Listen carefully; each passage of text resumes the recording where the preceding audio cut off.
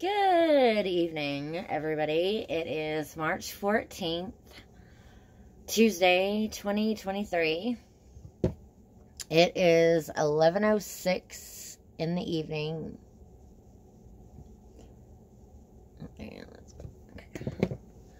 Okay.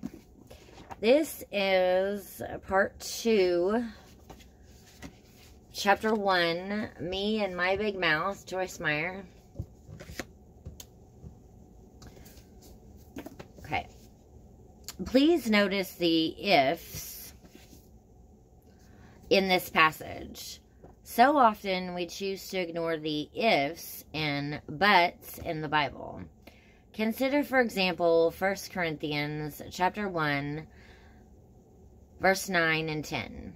God is faithful, reliable, trustworthy, and therefore ever true to his promise, and he can be depended on.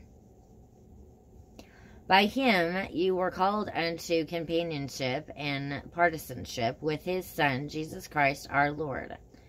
But I urge and entreat you, brethren, by the name of our Lord Jesus Christ, that all of you be in perfect harmony and full agreement in what you say, and that there be no dissensions or factions or divisions among you, but that you be perfectly united in your common understanding, in your opinions and judgments. We see that God is faithful, and we also see that we draw upon that faithfulness by honoring him with obedience in relationships. Our disobedience does not change God. He is still faithful, but obedience opens the door for the blessing that is already there due to God's goodness to flow to us. This book will be a tragedy in my estimation if I try to teach you that I can have what we say without clarifying that what we say must line up with the Word of God and his will. Speaking to our mountains is not a magic charm or incantation that we pull out and use when we are in trouble or when we want something for ourselves, and then continue on in carnality and a disobedient lifestyle. Mere infants. However, brethren, I could not talk to you as to spiritual men, but as to non-spiritual, men of the flesh in whom the carnal nature predominates. As to mere infants in the new life, in Christ, unable to talk yet. 1 Corinthians chapter 3, verse 1. As long as you and I are carnal, we should hope and pray that God shows us mercy, and that we do not get what we say. We will be saying a lot of things that are our will and not God's will, simply because we cannot tell the difference yet.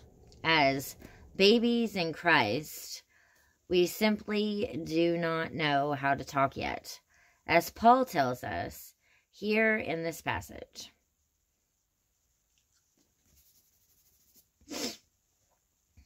Just as natural babies must learn to speak the language of their elders, so Christians must learn how to talk God's way. Learning to speak God's language. For everyone who continues to feed on milk is obviously inexperienced and unskilled in the doctrine of righteousness, of conformity to the divine will and purpose, thought and action. For he is a mere infant, not able to talk yet. But solid food is for full-grown men, for those whose senses and mental faculties are trained by practice to discriminate and distinguish between what is morally good and noble and what is evil and contrary either to divine or human law. Hebrews chapter 5, 13 and 14. That's all for this video. Thank you for watching.